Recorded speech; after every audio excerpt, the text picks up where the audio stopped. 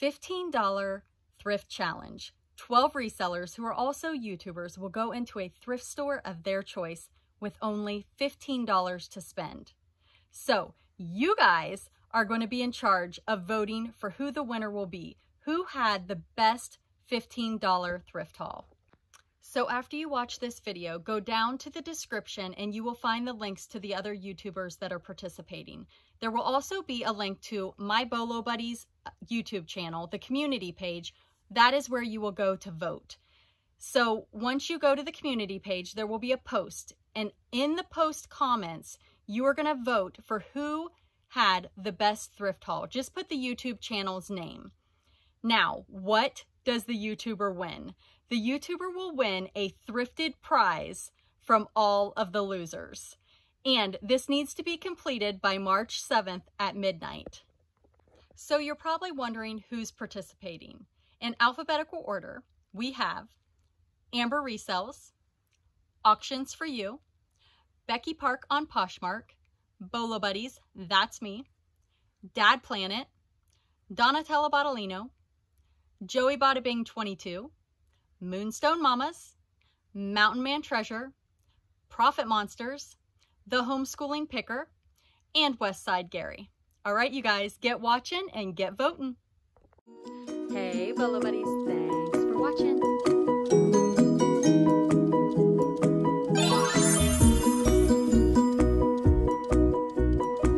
Full-time reseller.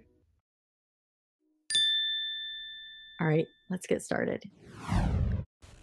Okay, Bolo Buddies, I am at the Goodwill, and this Goodwill is about 45 minutes from me, and maybe it's only 40, but I head straight for the plush. And look at this huge Disney Store plush.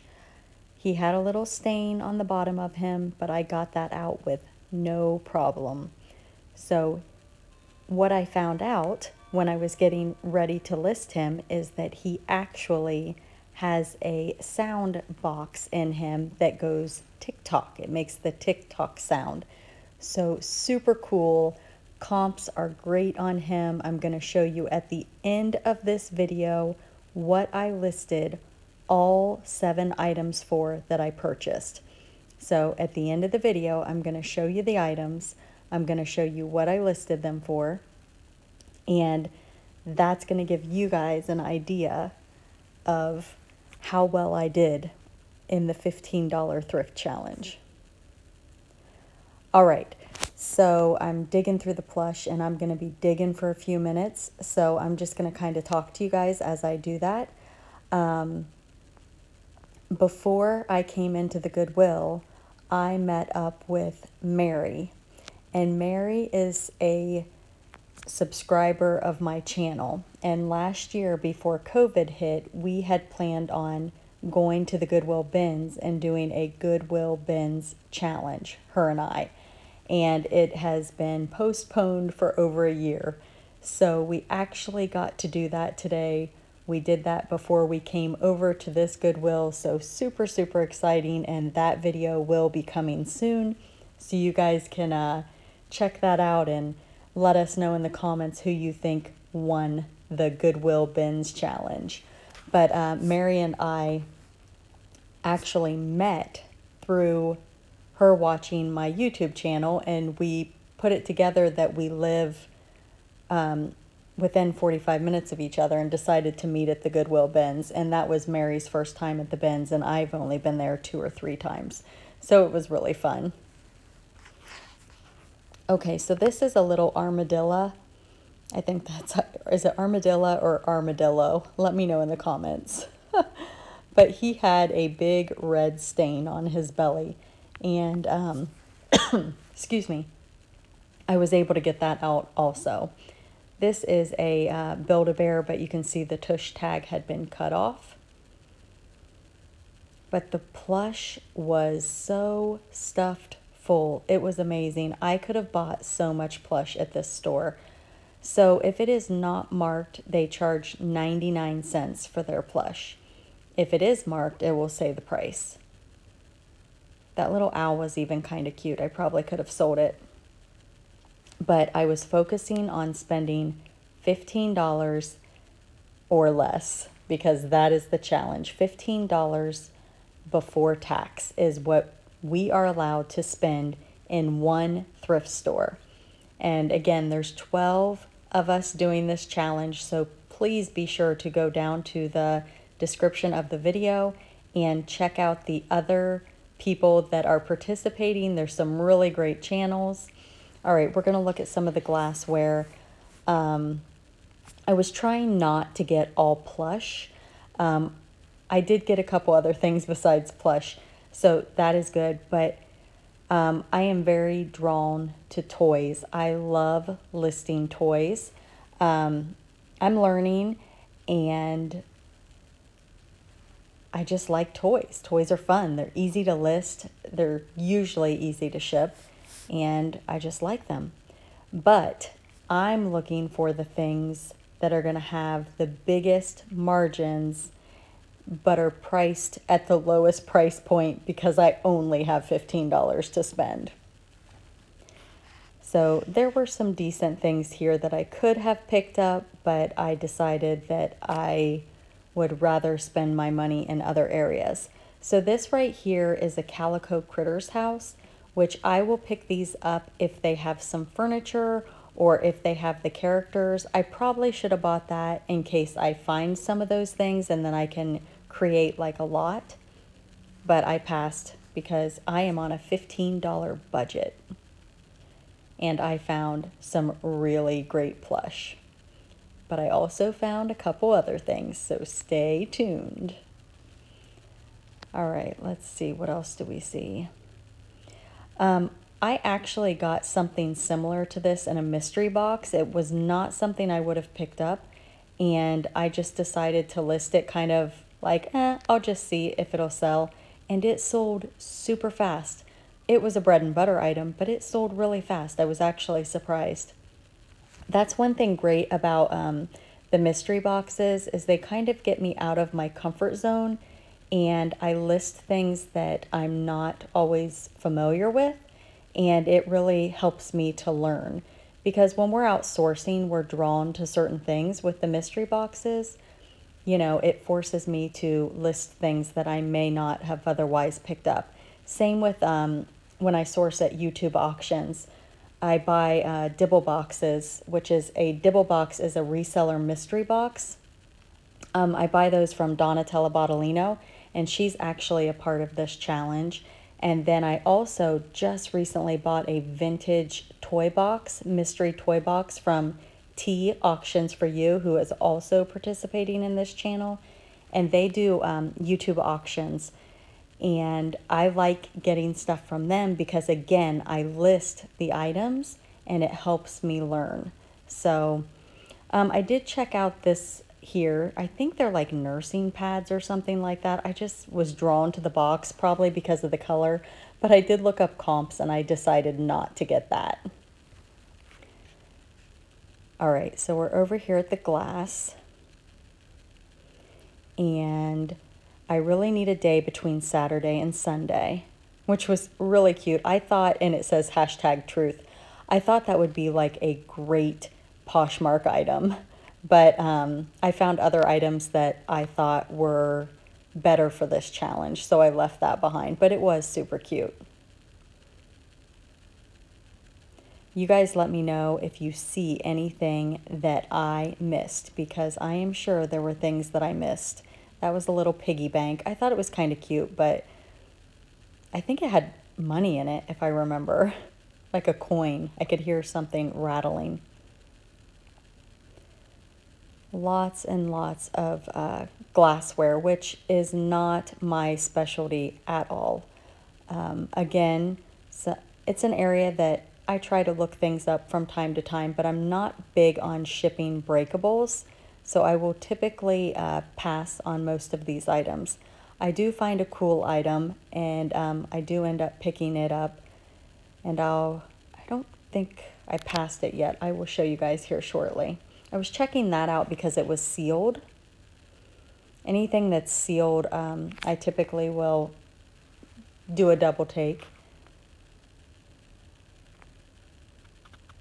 Do you guys like sourcing for items that are breakable, or do you kind of shy away from them?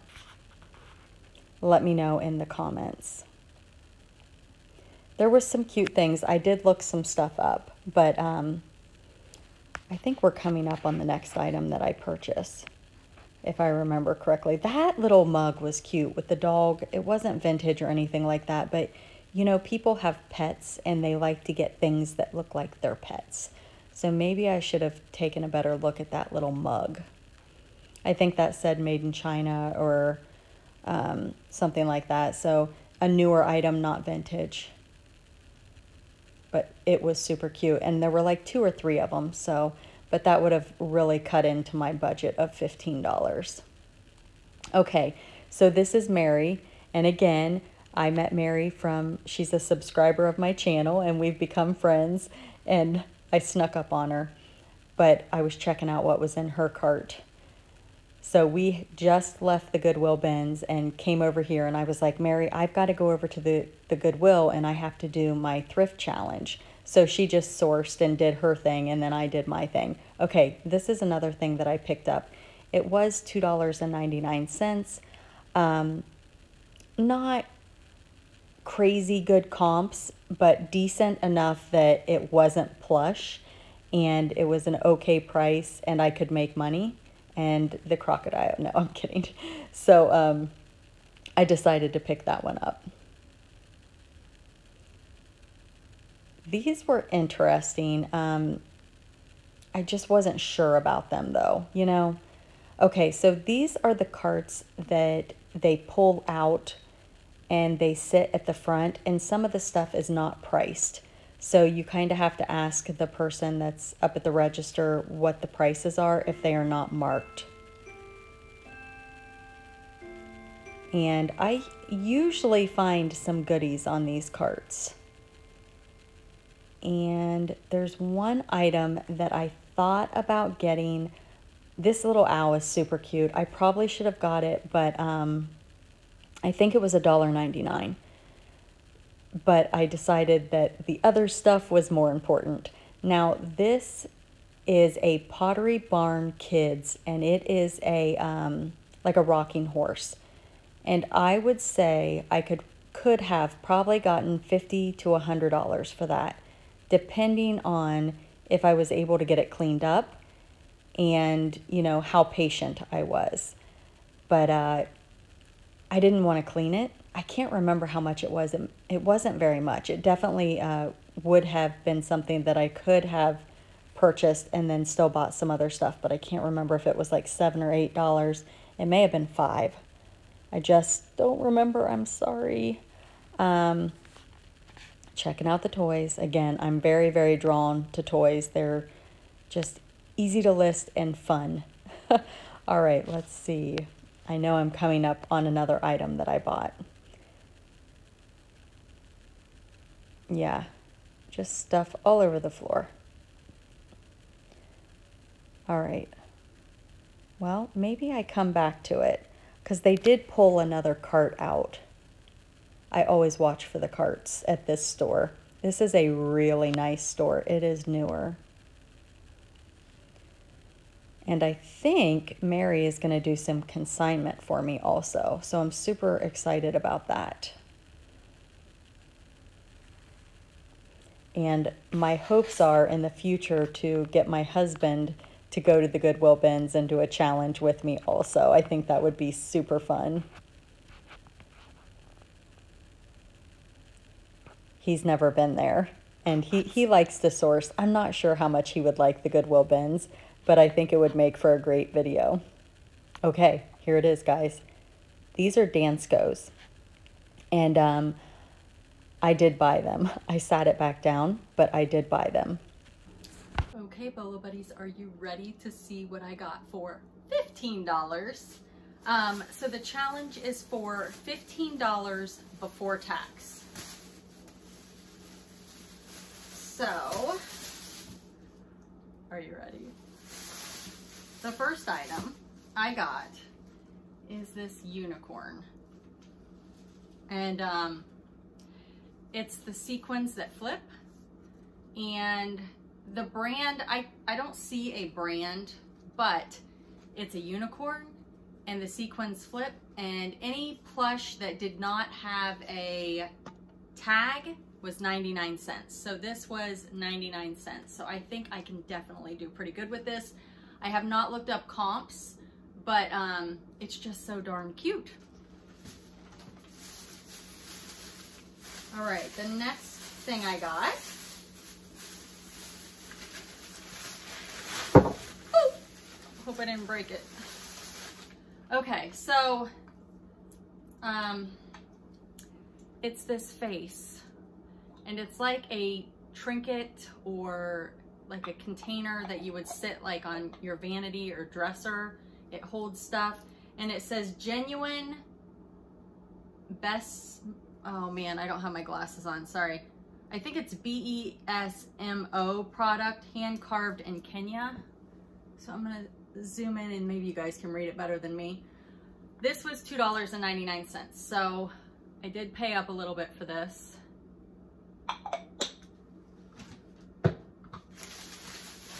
And they wrapped it in wrapping paper to keep it from Okay, so the next item I have is this Carlton Cards birthday bear, and it was also 99 cents. That's all I'm gonna play because I don't wanna get a copyright infringement, but it plays Happy Birthday. And if you go to Donatella Bottolino's auctions, they play this, I think it might be this same bear for people at the auction when it's birthdays. So how cute is that? And it's new with tags. So I'm gonna have to look up comps on that one also, but that was 99 cents. Okay, so this guy I picked up, it's Tiger Tail Toys, but the reason I grabbed it is because I think this is an armadillo, right? An armadillo. Now the problem is it has red ink on its belly, so I'm hoping I'm going to be able to get that off. I've had some luck with ink some different ways, so I'm gonna try those, but if not, I'll just disclose it. I think I can get most of it off unless it's permanent marker, but I just think anytime there's like a unique, different type of animal, that's why I picked it up. All right, this is fantastic. And this was also 99 cents, which I was shocked. It's Disney based on Winnie the Pooh Works. I believe it needs batteries because, and again, I'm not gonna let it play, but the characters move, and it's Pooh and Tigger and Eeyore. So I'm thinking this should do pretty well, and I only paid 99 cents for it. So it does work. Now, I did pick up these Dansko shoes, and I want to say these were $5.49 or $6.49. They put me at my $15, but they are, I think, brand new. I mean, they look brand new. There's no writing on the bottom. You know how thrift stores are famous for that. They do have, but I looked them up, I found them, and these are a size 39, so I'll have to figure out what that is. But yeah, and I need to find my receipt, and then I can tell you how much they were. I thought I stuck it in the bag. And the last thing I got was, where's my receipt? $2.99. This guy was right here is on the tag, $2.99. And he is Authentic Disney Store. And look how big he is. Some of them have, oh, does he have? He does, but it's not working. Okay, so he's supposed to, I think, talk. But he's, oh, hold on. Oh, I didn't know he was a talker. Hold on, let me see if he's, he may just need batteries. So this is good. He has a little battery box, and you can replace the battery. So I'm gonna do that. He's got a little stain right here that I can probably spot clean, no big deal. But I looked these up, and the ones that had the highest solds were the ones that talked. And I'm like, man, he doesn't have the push button. But I'm feeling, and I'm like, he does have the push button. So he is the one that does something. I don't know what he does yet, but he was $2.99. Score! So I'm gonna get these things listed, and then when I come back, I'm gonna show you what I listed everything for. All right, I'll be back. Found my receipt. Okay, so $2.99 for this guy, the big alligator.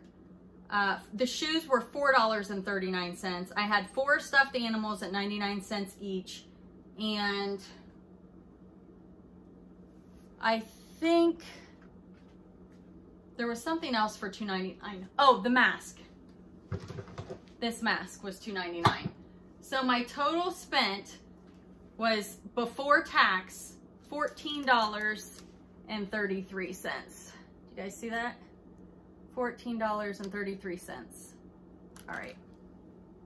Okay, I purchased 7 items for this challenge, and I have them all on eBay, and I am now going to cross-post them all to Mercari and Poshmark.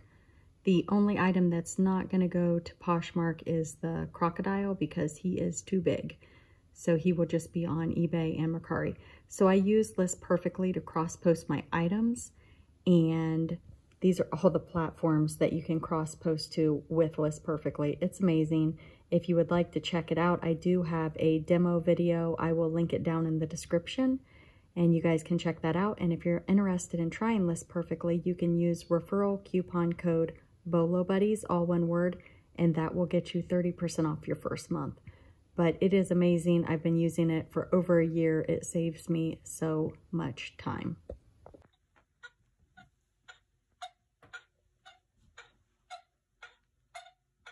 Be sure to check out the description of the video. Like, comment, share, and subscribe. Thanks for watching.